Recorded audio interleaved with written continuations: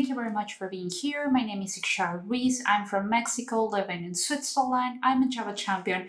I work for a company, JFrog. Today's presentation is about a key part of our software development process, dependencies. We don't need to reinvent the wheel every time we want to achieve some new level of functionality or deliver software faster. We want and we do reuse software written by others every day, software dependencies. And they are an integral part of the software development cycle. They will be used at different stages: development, runtime or execution, and testing. But they are not all the same. So I'm going to present you with two statements and you will tell me if they are true or false. Dependencies are collections containing high-quality tested code that provides functionality that requires significant expertise to develop. True. Dependency managers like NPM have made possible that almost trivial functionality can be packaged and published. True. So these are both sides of the spectrums in terms of how the functionality provided by dependencies. So we know that there are different types of dependencies. For this super quick talk, I'm only going to mention them: framework, libraries, package, modules, and resources. And we have a very clear example in Angular, which is a platform, and React, which is a library. So they are already telling you the level of integration between different functional components and how opinionated they are. And on the other side, this is a list of NPM micro packages that are very useful.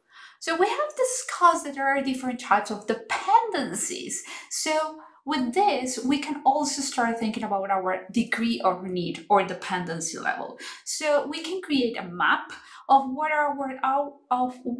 of our dependencies are crucial, important, cosmetic, easily exchanged, or superfluous.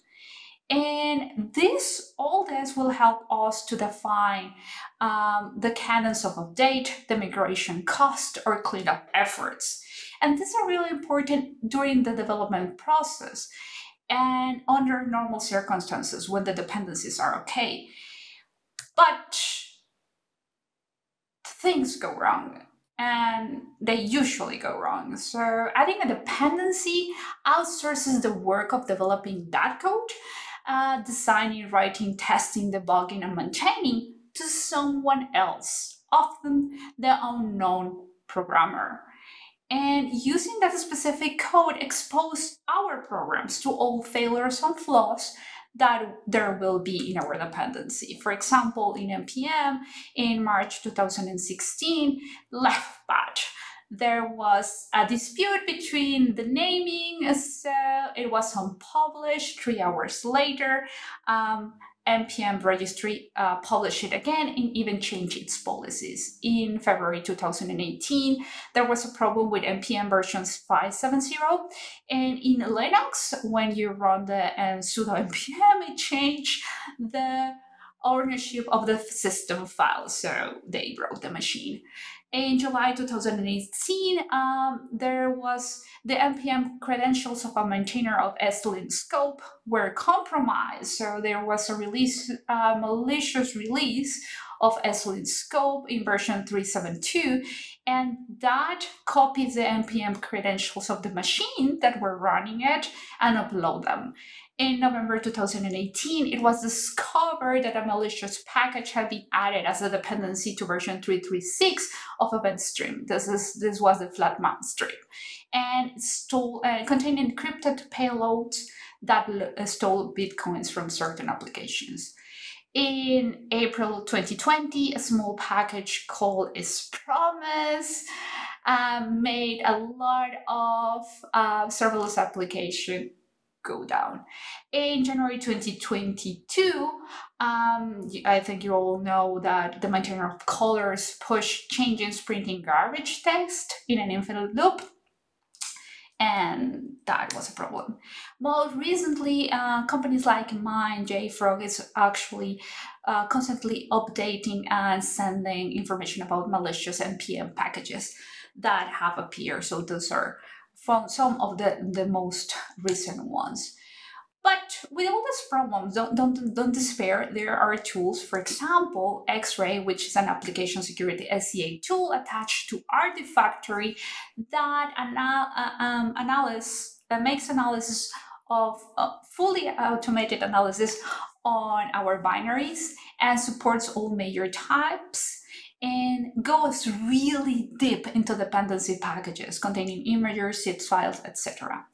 The scorecard is more for open source authors, so they can run this project and it will assess a number of important heuristics. And it will tell you what are the areas you have to improve in your open source project and the identify risk, etc., etc. So it's really good for the maintainers to make improvements. Here you can download.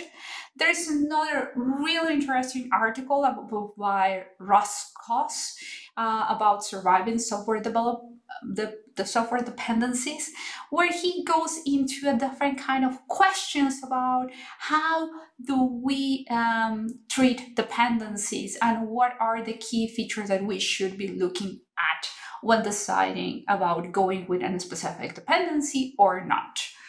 But truly, there is one tool at the center of all this discussion that is super important: the Universal Artifactory Management. And even before I joined JFrog, I used it and I loved it.